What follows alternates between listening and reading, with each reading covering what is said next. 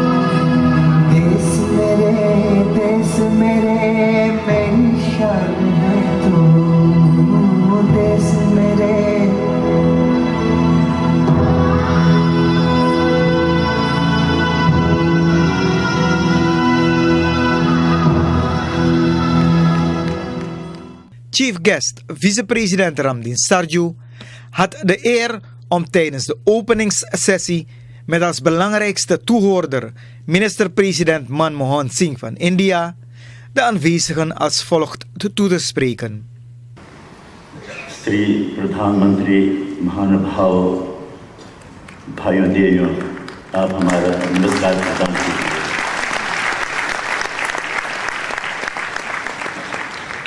I was honored as the Speaker of the National Assembly of the Republic of Suriname to address participants from all over the world on the occasion of the 50th anniversary of the Lok Sabha in 2003.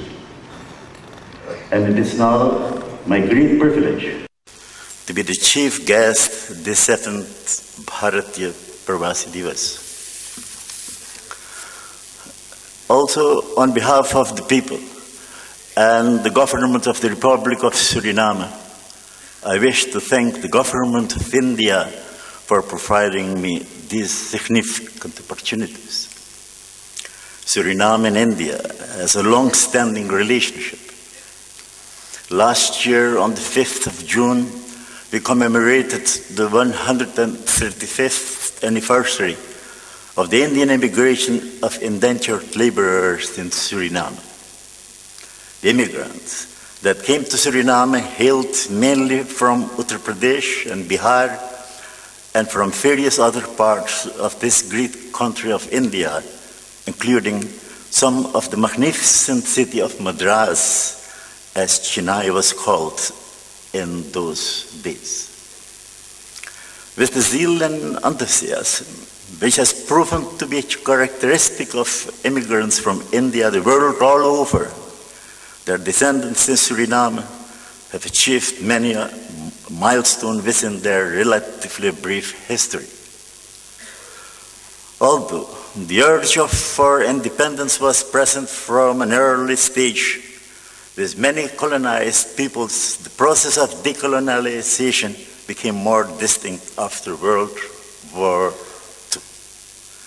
In Suriname, this process led to the first general elections in 1949. Like other backward groups, the Indians also acquired the opportunity to participate in the government of their country. In this process of decolonialization, the Indians in Suriname were also inspired by Gandhiji's Satyagraha and the Swaraj movement in India.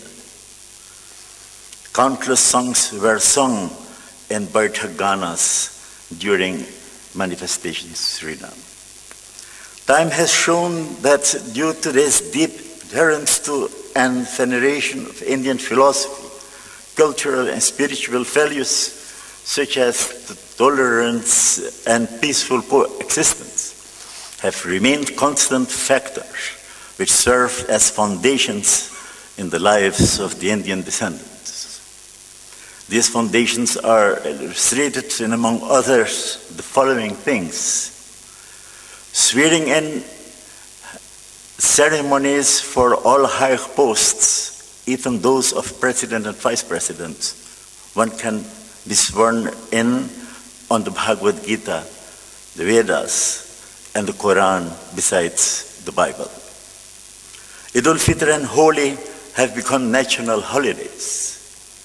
Pandits and Maulvis have been authorized to perform marriage ceremonies which are legally recognized.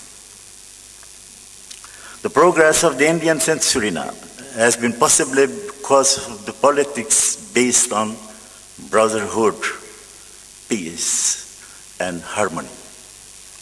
Due to the support of their brethren whom they met in their newly adopted homeland, their adaptation as well as their transition to prosperity have been peaceful in a spirit of tolerance and mutual respect, in which there is space and recognition of each entity in our multi-ethnic, multicultural, and multi-religious society. In Suriname, the Indian descendants, together with the other Surinamese brothers and sisters, have put into practice the philosophy that our ancient Indian ancestors have professed and cherished for centuries. Vasudeva Kutumbakam, the whole world is one family. And Ekang said, Vipravodabadanti, there is one God to whom we pray in many ways.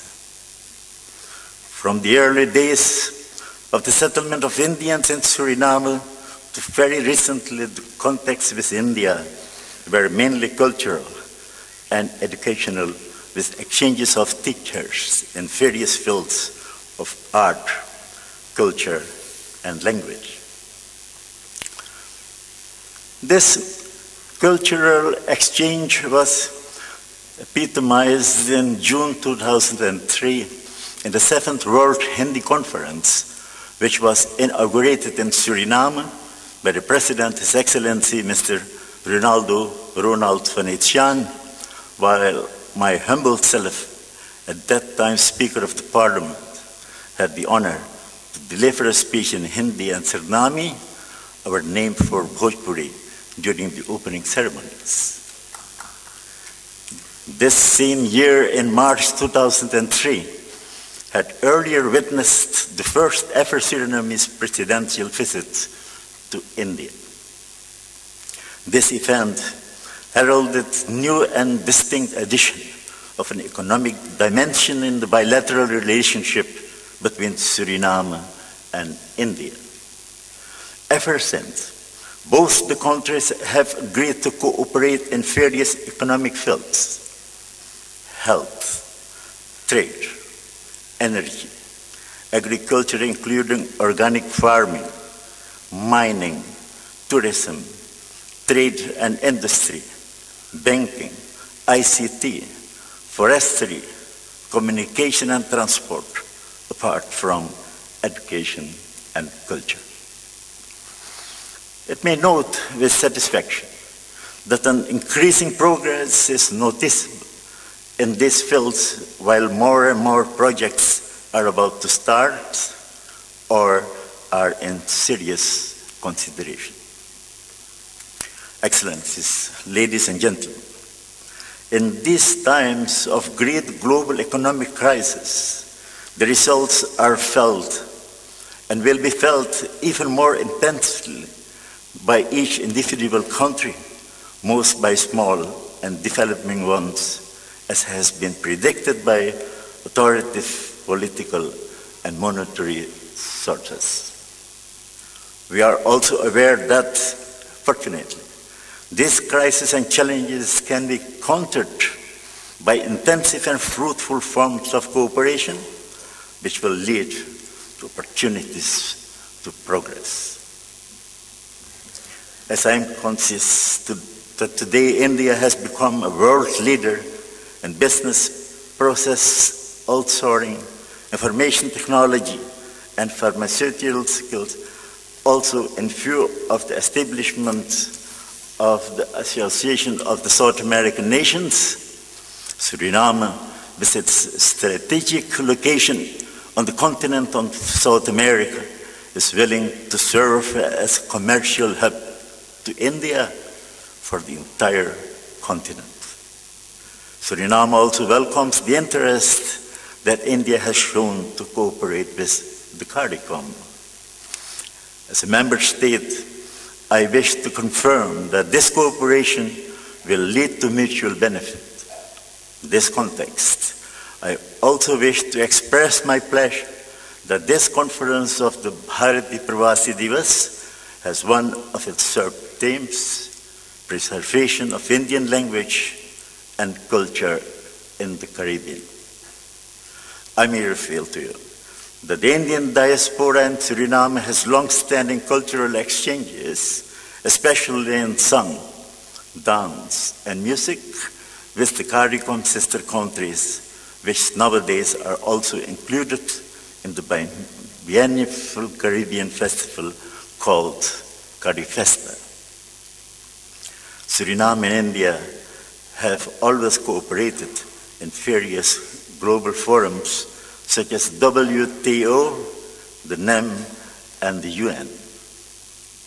Like India, Suriname advocates a multipolar world and peaceful solutions of disputes. Hence, my country reiterates its support to India for a permanent seat in the reformed Security Council of the United Nations.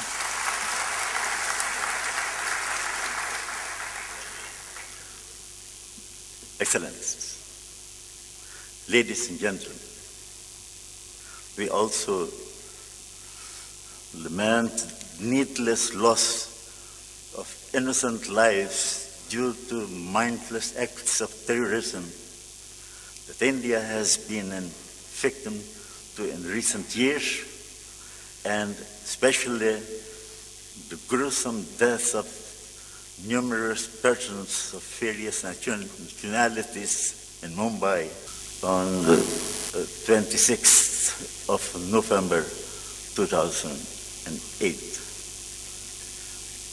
Excellencies, ladies, gentlemen, Suriname pledges its support to India in all global forums to eradicate manners of terrorism in all its forms. Thank you. Namaskar.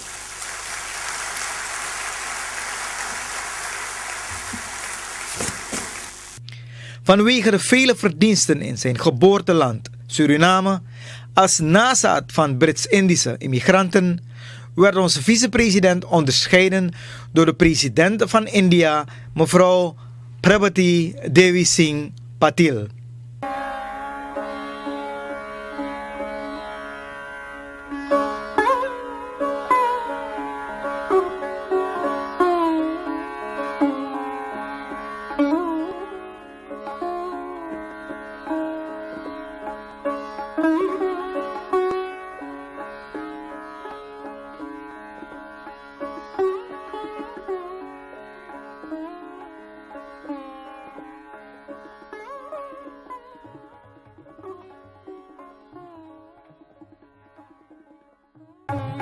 Kijkers, we hebben u een beeld gegeven van het bezoek van een Surinaamse delegatie onder leiding van vicepresident Ramdien Sardjoe naar de 7e Indiase diaspora, de Pravasi Bharatya Divas te Chennai, India.